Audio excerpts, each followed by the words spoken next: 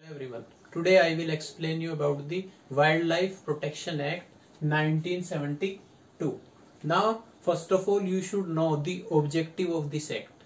Now, the objective of this act is to protect wild animals, birds and plants. Means the species which are found in wilderness. उनको protect करना, conserve करना. This is the main objective of this act.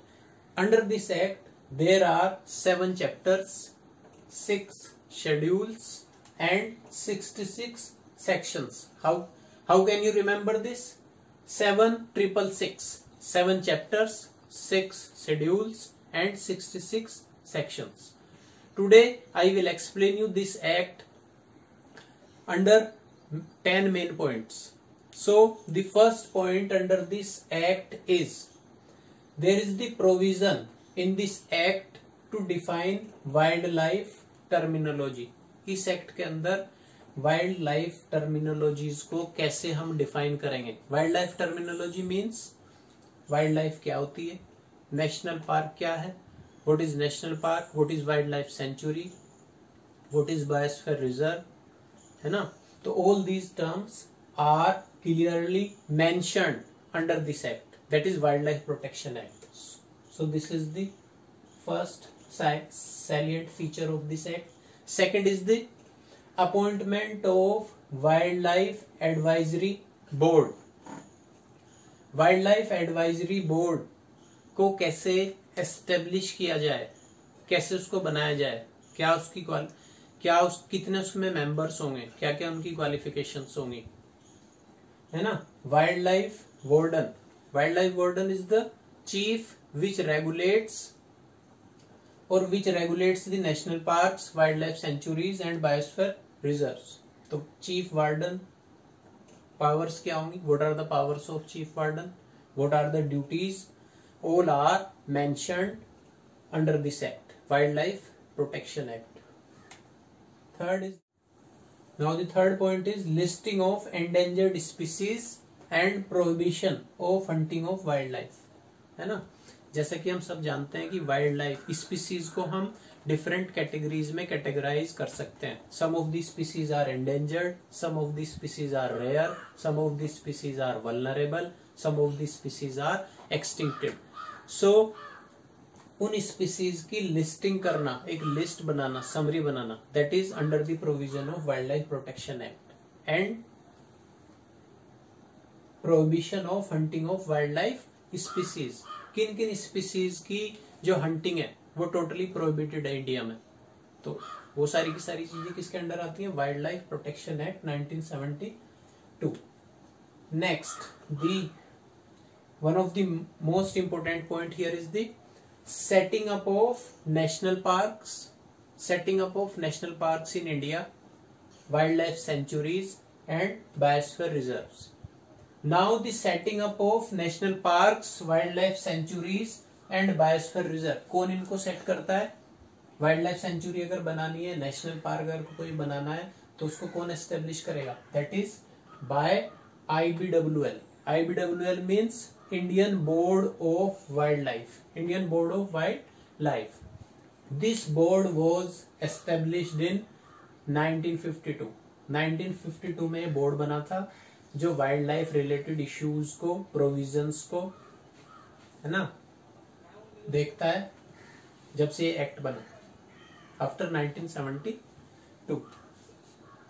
Now here this national park, wild life sanctuary, biosphere reserve, this part we have already discussed in the 4th unit.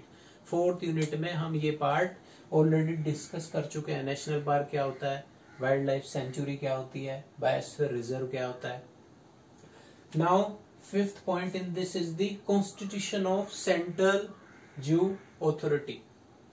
Central zoo authority, किसी जू को establish करना है, क्या क्या उसके rules होंगे, regulations होंगे, उसको कौन डिसाइड करेगा, central zoo authority. So this is also the part of wild life protection act 1972. 6th point here is the provision for trade and commerce in some wildlife species. Wild life species का अगर trade करना है तो उसके लिए एक proper licence लिया जाता है ना। तो उस लाइसेंस को प्रोवाइड करने का जो provision, that is under the wild life protection act 1972। Next point, ban on trade in endangered species. Endangered species के ट्रेड के ऊपर पूरा बैन है, कंप्लीटली बैन है। This is clearly mentioned in wild life protection act 1972।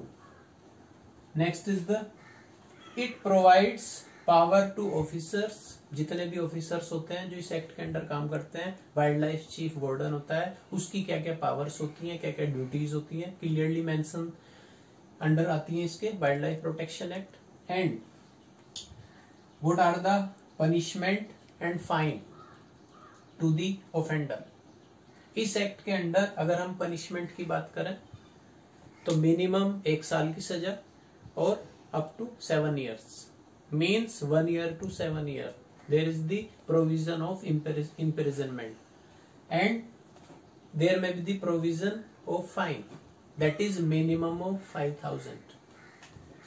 Next point here is the, it provides captive breeding program, provision for captive breeding programs. Captive breeding program means if we want to start some breeding projects to maintain the population of some wild animals, for example lion, tiger, elephant, crocodile. Here we have some examples, है ना। तो in 1972 there was a project that was started in 1972 for the lion, to maintain the population of lion. Next year project tiger was there, that was started in 1973, and after that there was a project that is project crocodile, started in 1974. And the last point, 10th point, is the collaboration with NGOs for the protection and welfare of the wild species, wild plants, animals, birds. There is the provision for the collaboration with NGOs and some societies. इस act के अंदर ये सारी चीजें आती हैं।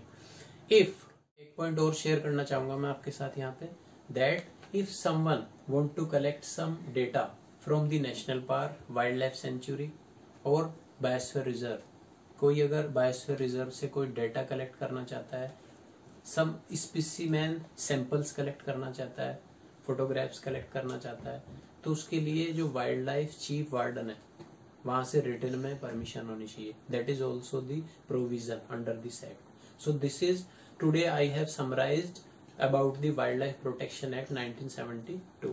Thank you.